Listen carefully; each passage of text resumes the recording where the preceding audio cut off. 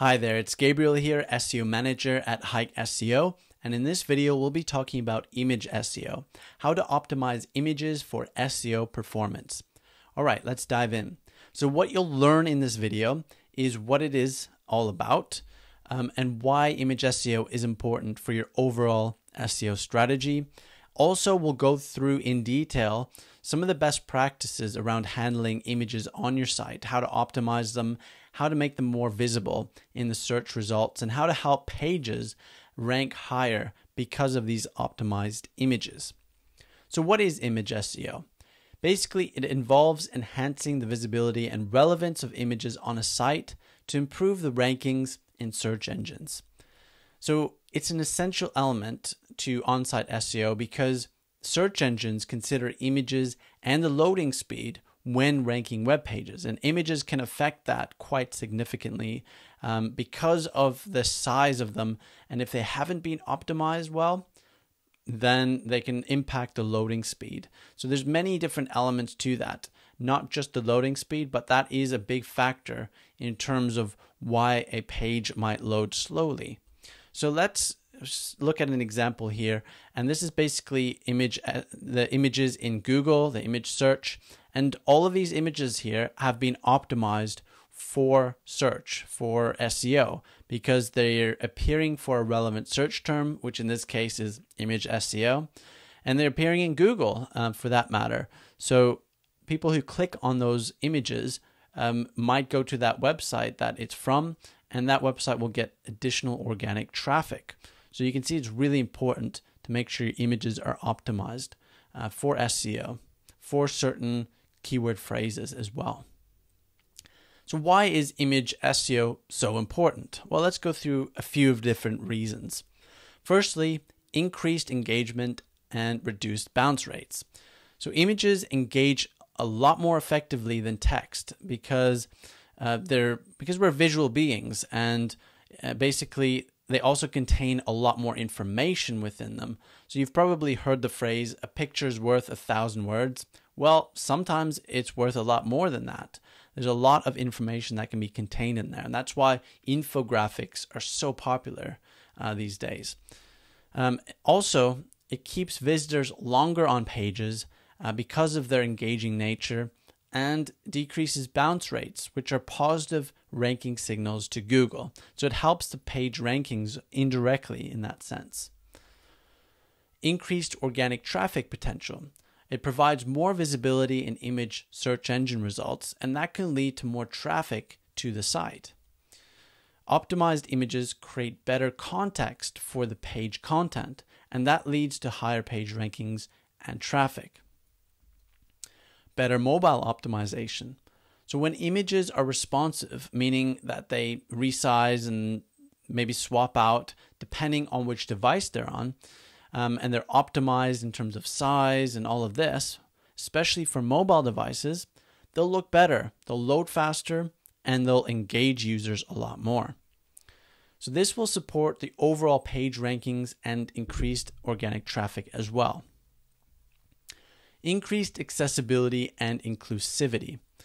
So basically optimizing images in specific ways enables people with visual disabilities to still understand the images on a web page, even though these people with visual impairments may not be able to physically see them, but they'll still be able to understand what the image is. This creates an inclusive environment and allows more people to engage with the content. Appear in rich and featured snippets. So combining structured data elements with images allows them to appear in rich snippets and featured snippets within the search engine results pages. So you've probably done a Google search recently and saw that there's little thumbnails or images within there. And those are basically images pulled in using the structured data elements. So it's a really useful way, and it makes it more engaging. There's high chances that you actually click on one of those over just a plain text one. So again, increase click-through rates, and that leads to more organic traffic. So let's talk about some image SEO best practices. Firstly, choose original images. Why is that? because it's essential for standing out in a crowded online landscape where images tend to be reused and reused and reused and gets boring over time. So by creating original images, it provides authenticity and uniqueness, makes it more appealing to users in search engines. So avoid using stock images and common photos that have been recycled over and over again, because chances are, if you're a regular web user, you've probably seen it and it's not very enticing. So you want to use original photos because they're more engaging, and it's more likely that a visitor will click on the image in image search. Choose the right image format. So there are many types of image formats, but the most common types are BMP, GIF, JPEG, PNG, WebP, and SVG. So let's explore each type briefly and what they're ideally used for, like the pros and cons. So firstly, we got BMP or bump map. So these types of files are rarely used for the web because of the large file sizes, but it can be suitable for certain applications. For example, certain graphic design, especially texturing, these are used quite a lot. Then we have GIF files, and these offer basic SEO benefits with support for transparency and animations. You've probably seen these animated GIFs online, but they have a limited color palette, which is the downside.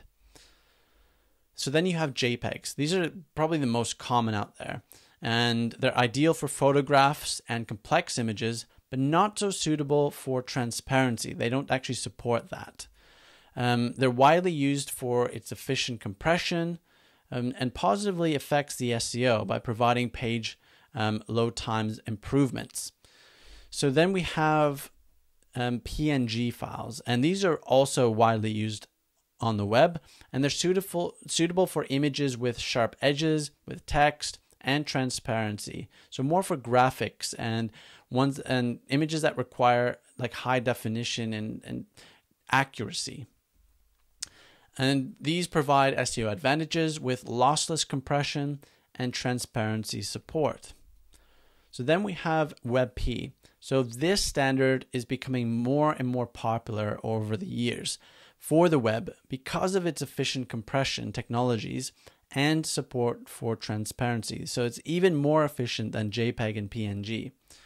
It's designed from the ground up for the web, and it excels in SEO performance because of its efficient compression and transparency features. So then we have SVG, or scalable vector graphics.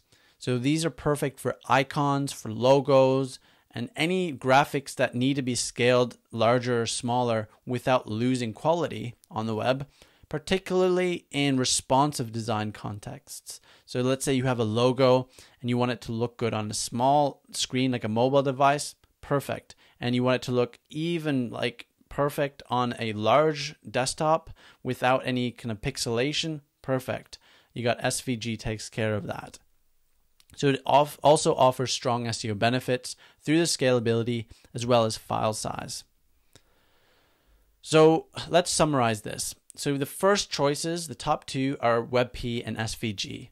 These are the best if you can get them and if you can use them. If you can't, that's fine. Then the runner-ups, which are still widely used on the web and for SEO, are JPEG and PNGs. And then try to avoid using BMPs or GIFs. They're less suitable for web usage and SEO because of their limitations and their file size and everything that basically we covered previously. Next is give your image file a descriptive name. So why is this important? So file name is more than just a label for your file. It basically is an opportunity to provide context to search engines and to users. So make sure that you use clear, relevant, and concise file names that accurately describe the image's content.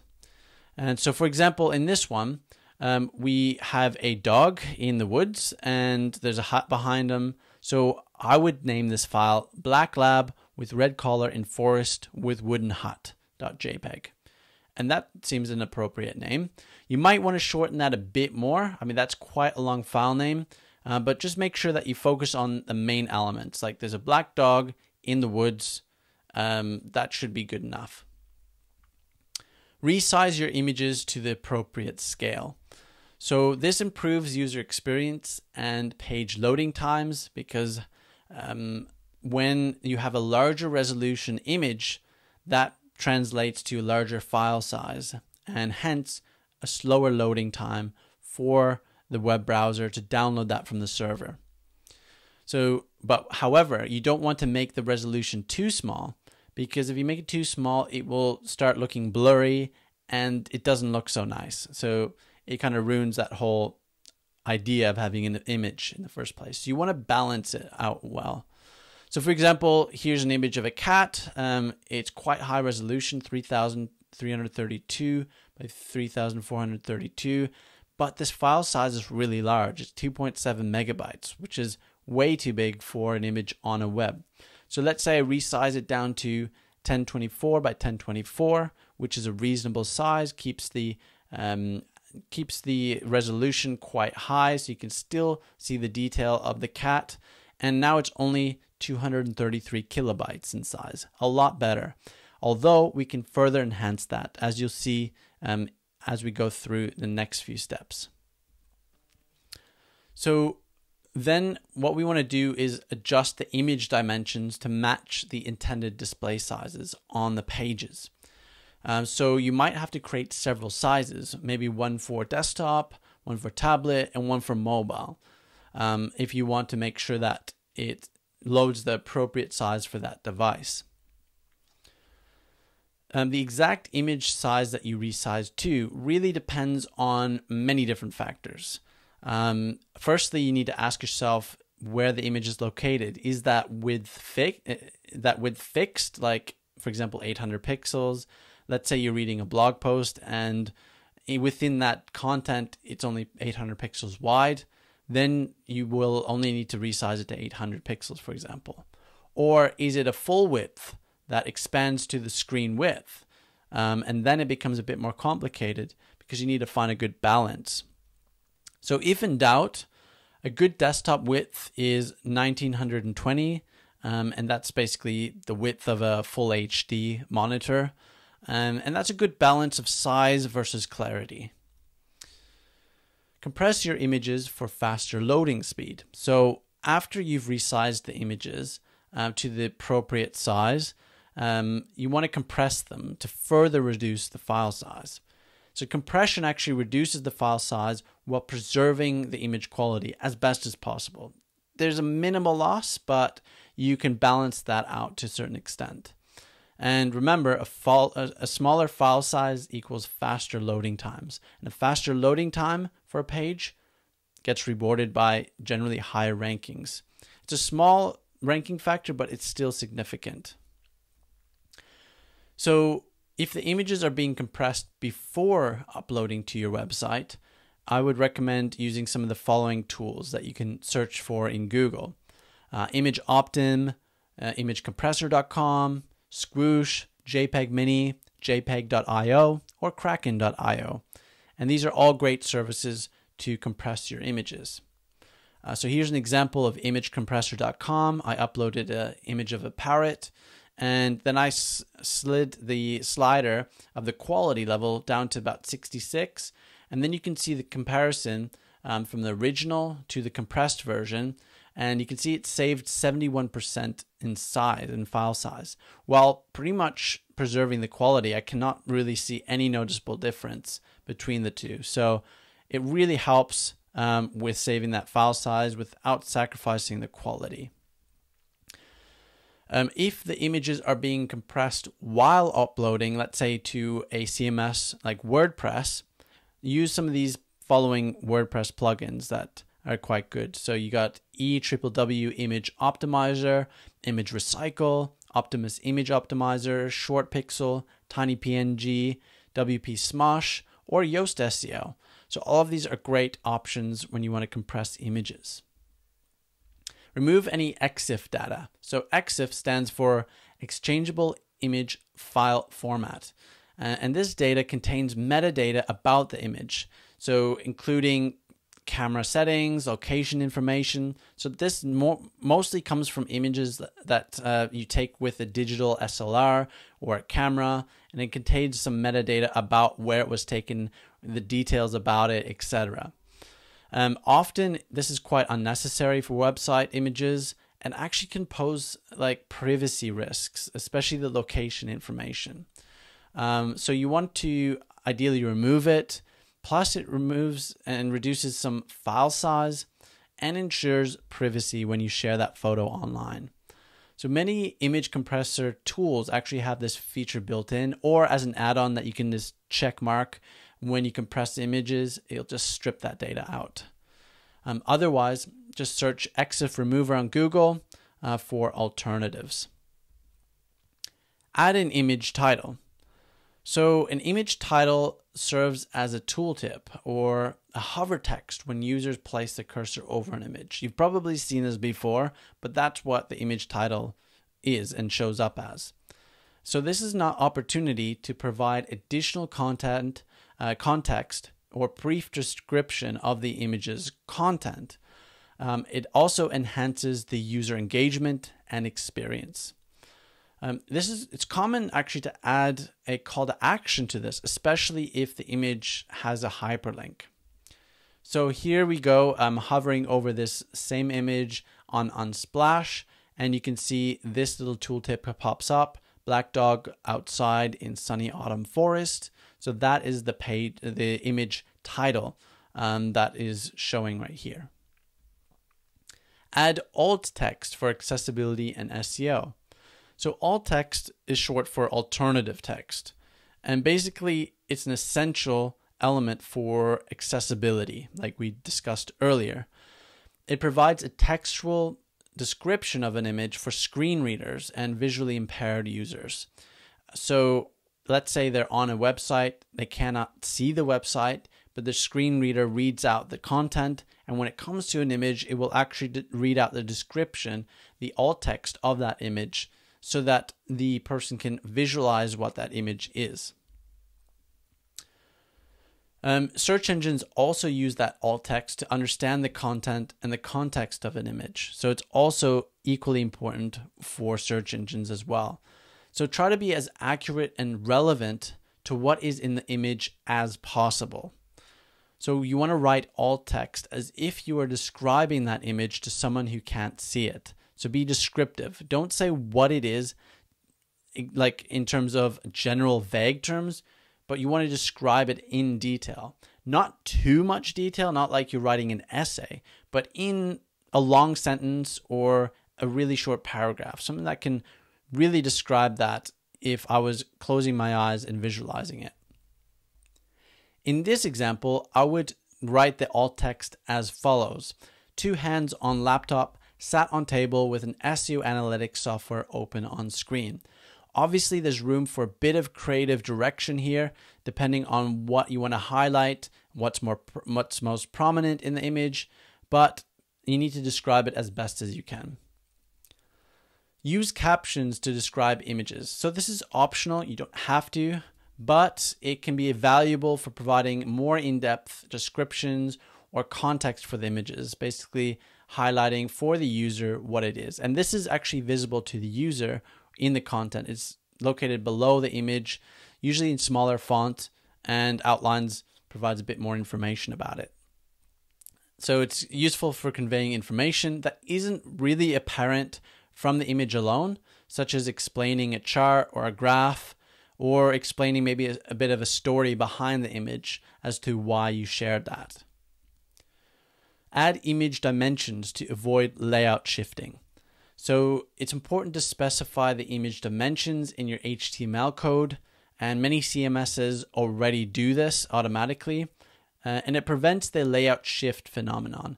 When you load a web page and you see elements loading, and then suddenly you see the elements jumping down because there's an image that's supposed to be in that place. But the browser didn't know that because there was no pre-specified width and height dimensions. So this creates a jarring experience for users. So that's why we want to provide these image dimensions there. So before the image loads from the server, the web browser can make room in the HTML box, enough space for that image to load into. And basically, it ensures a more smoother and more predictable user experience. Use responsive images. So if a CMS allows responsive content editing, then different sized images can be used for each device type. And certain CMSs and certain platforms automatically do this for you. You upload one image and it automatically in the background creates different sized versions and then uses the different versions on different devices. However, if you use a custom CMS or the CMS that you use or the platform that you use doesn't support this, you might need to do it manually in the responsive design. So this will ensure that the images will adapt to various screen sizes and they'll still look good and load quickly on any device. So here's an example on apple.com. You got the desktop version on the left and you got the mobile version on the right. You'll see they actually use a different image, a different sized image, and also change the orientation of the iPhone there. So that's an example of a responsive image right there. Try lazy loading. So lazy loading actually defers the loading of images until the user scrolls down the page. And this is a very efficient way of loading a page because you can speed up the process and not have to load all the content on the page when someone lands on there. So it reduces the initial page load time and improves the performance. You can enable this on your CMS or using a WordPress like a page speed plugin that you can get. Or if you're using a managed platform like Wix or Squarespace or any of these, they usually have lazy loading enabled by default to naturally enhance the performance of their websites. Serve images via a CDN. So CDN is a content delivery network. And basically, it's a service that distributes files across multiple servers globally. And it reduces the server load and improves loading speed, especially those visiting your site from different countries.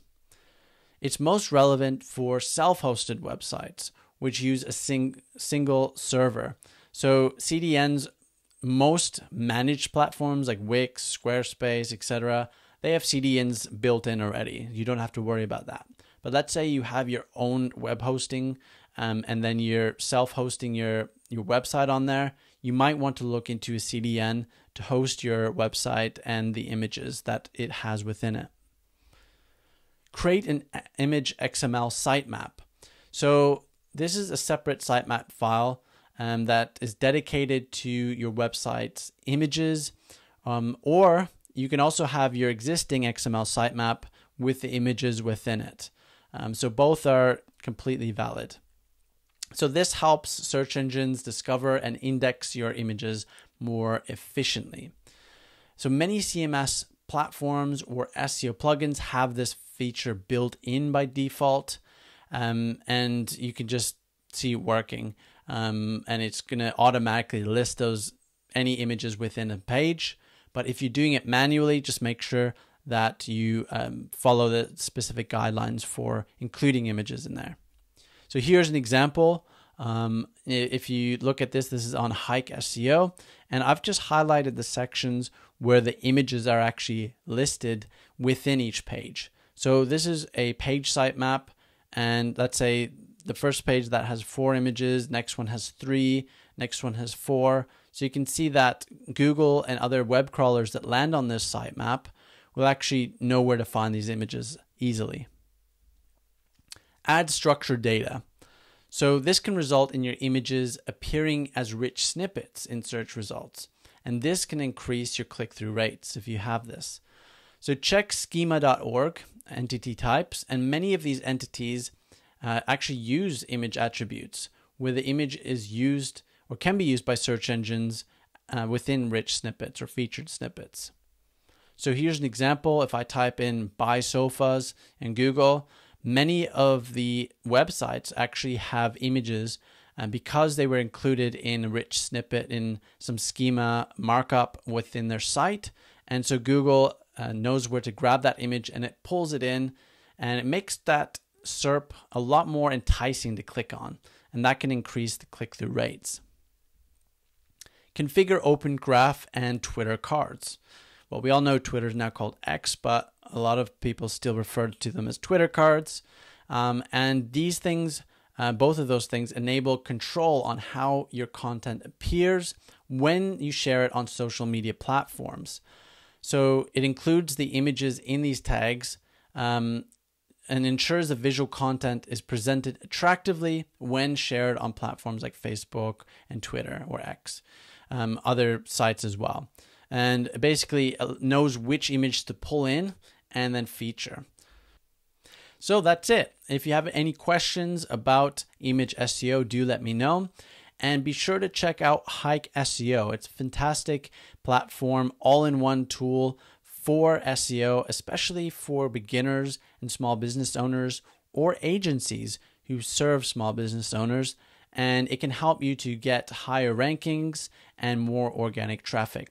All right, I'll see you in the next video.